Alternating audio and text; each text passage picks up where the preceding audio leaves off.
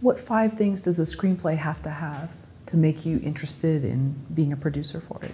5 things a screenplay has to make me feel interested. For one, like I said, emotional response. Like, I need to know how I feel after I read it.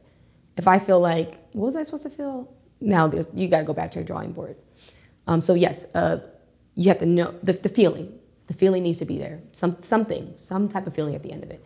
The other thing is a true identity in what genre it is. And if not, it's okay, because I can do that. I can help with that. But if the person doesn't know what genre they're in, it's not that you have to play by the rules, but you need to know the rules before you break them.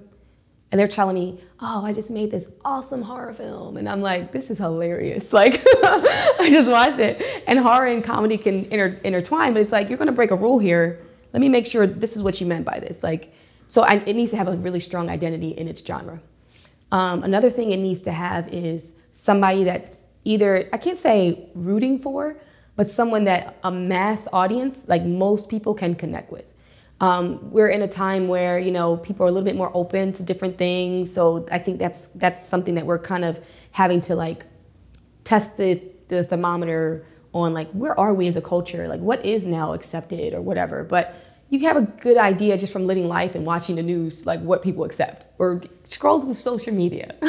You could get an idea of how they connect with things and how they see things. So if I have no one in that film that I see myself in, there's a problem. Because I can see myself in a lot of ways. I'm very versatile. I don't think I'm like this person that has to only see this and only see that. So if I don't see something that I can connect with, we're missing something. So a connection to a character doesn't have to be the main character, but a connection to a character in a way that brings the person in where, like, okay, that could be my buddy. Yeah, I would say that too, or whatever. If it's so far off and like overly avant-garde or artsy, I just need to be told then, this is what that's supposed to be. And then, all right, great. You want to make it? Here's a little teeny budget. And I'll help you get into some weird festivals. Like, if they're like, no, I want this to be on every, theater. And I'm like, well, we can't work together because that's not going to work. So yeah, as long as it has someone to connect to. And it actually kind of brought me to the other point. The first thing I ask a person before I even read their script is, where do you see this going? And that kind of tells me, and it's funny because someone's always like, oh, I never thought of that. And I'm like, well, no. You have to know where you're going to know how to do it. You have to know where you're going to know where to move and where to focus on and where to face. So if they don't know if they wanted to go, that's going to make my job a little harder. Now, I can read it and be like, ooh, this can do this.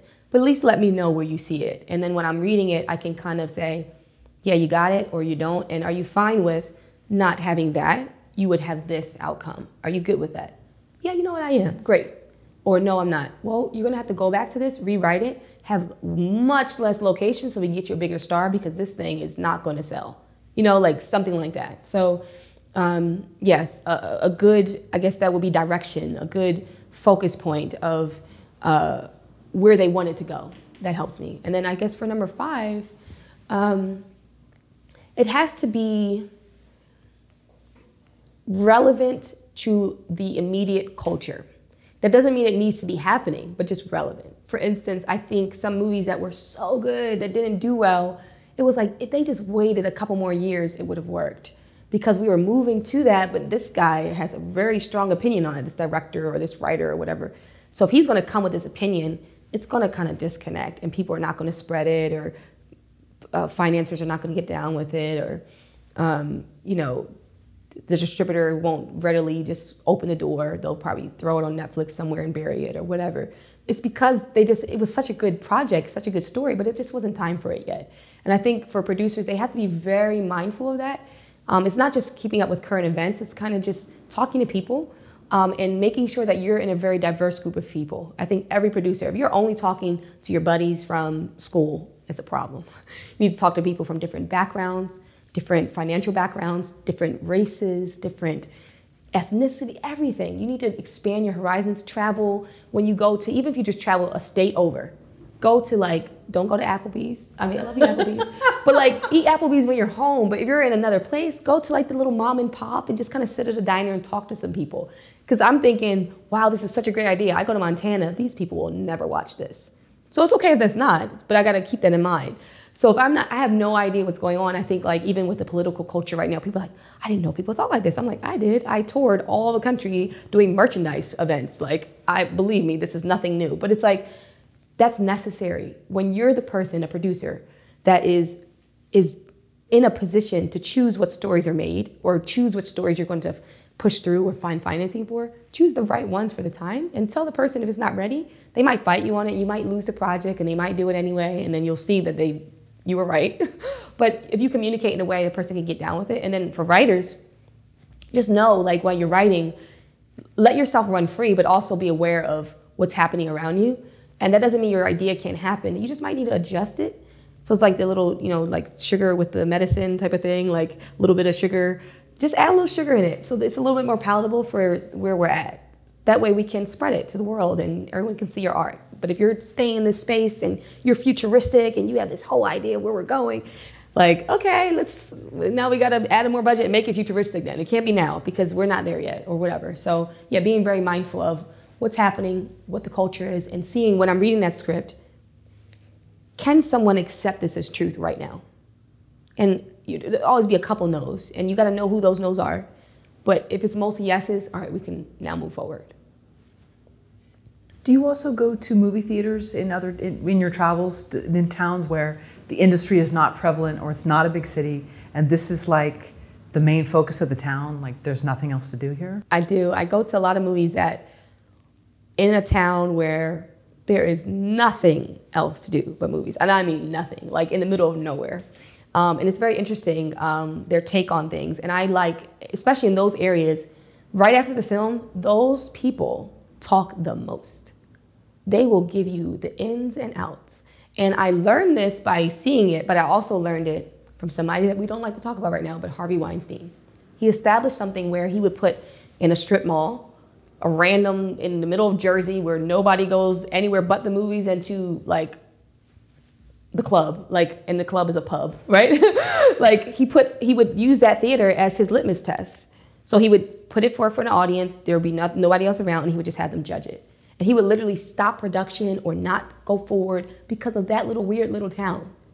And if Harvey Weinstein, as horrible as his integrity is, but the man was genius when it came to business and how things work and how to get things made and sold, things that weren't necessarily the most popular thing. If he can do that, I can at least go sit in the theater and watch how the audience reacts to it, even though they're not the people that we're talking to the most. Because they're gonna give you some information you'll never heard about. I've sat in a movie theater just recently in Reading, Pennsylvania, which is like the middle of nowhere. But also I went, it was somewhere in Tennessee, and I can't remember the area, but these people, they'll stay outside the movie theater for an hour. You don't get that in a city. They're like, oh, it was nice, and they're out. So you don't really get as much talking. Even in indie theaters in a city, they leave much quicker. But I'm saying, I was just sitting there with my popcorn, just listening to them talk. And Scott does this, the director I work with, he actually goes and talks to them and asks them questions. And he brings me back information I didn't hear before because his questions kind of sparked it. So everyone in my team, my production company, The Audacity, we kind of have that mentality like, hey, go to the movies, please. Like my goal eventually is to make sure everyone on my staff has AMC A-list. Like you can go see 3 movies a week without worrying about the cost. Like it's like, these companies have gym memberships that they give to their employees. I want to give you here, go watch movies. That's something I want to do. So I encourage them to go to the movies, take time off to do that because it's necessary. But also don't just leave after. Stay for the credits, of course. We respect our industry, but then also listen, stay in the lobby a little bit, see what people are saying because that teaches us far more than film school. An audience teaches us because that's what we're here for. We're here for the audience. So how can you really communicate to an audience with this idea that you have a vision, but you've never really heard an audience respond to something that what you thought the response would be? Let's hear them out. No matter how obscure their area is, no matter how city they are, how cool they are, like those guys that wear like the mom jeans, those are the guys you want to hear respond about your little indie. Like that's the guy's going to tell you some truth. So yeah, listen to him too. Everyone, listen to everyone. I don't even know where that came from, the mom jeans. No.